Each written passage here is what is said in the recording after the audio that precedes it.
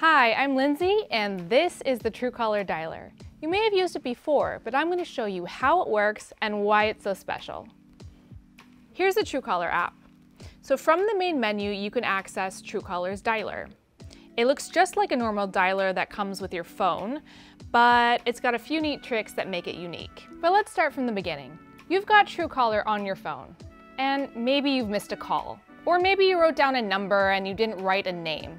Maybe you're in a chat group and don't recognize the number. And maybe you only remember a name. Does this sound familiar? When you start writing the number, names will appear.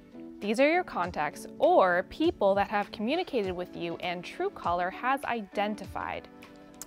This works also for letters. Here I'm going to search for a contact I have named Ava. So I will search for A, which is a 2, and V, which is an 8. And Ava appears in the results. Here I've only put in just over half of a phone number. I can see a few names from the people that are in my contacts or people I've contacted before. And a little tip here, those with the T next to it are Truecaller users.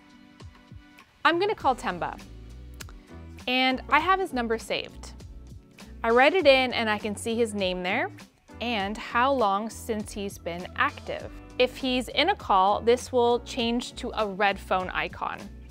Keep in mind, you can turn off or on the availability feature in your Truecaller settings. If he's on a call, as you can see he is now, this will be red, so we know not to call. But once it turns green, that means he's not on a call and he's ready to talk. Keep in mind, you can turn off or on the availability feature in your Truecaller settings. Okay, so it looks like it's a good time to call, so let's go ahead and do that. In this example, I've written down a number and would like to check if the person who gave it to me is who they say that they are. I'm gonna add in the full number that I have here on the paper that I was given by Amy. And as we can see, this is not the same name as Amy. It is in fact a telemarketer, and it has been marked 13 times by the Truecaller community as spam. So do you know how that works? It's unique to Truecaller. If someone receives a call from a spammer, they mark it as spam. The more people who mark it as spam, the higher chance it will get auto-blocked for the Truecaller community. How about getting a number from Truecaller? You have to ask permission from the owner in order to do that. So if you search for a name, and we'll search for somebody we've met, but don't have their number.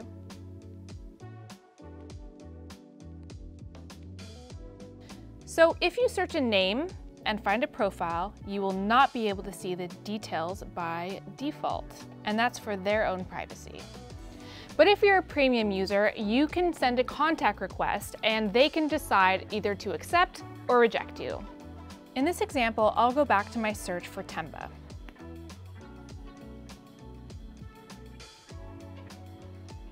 I tap on his profile and I can see all the details. I can see this because I already have Temba's number saved in my contact book. There are many more options to the Truecaller dialer, like searching for numbers, adding contacts, and looking at Truecaller profiles.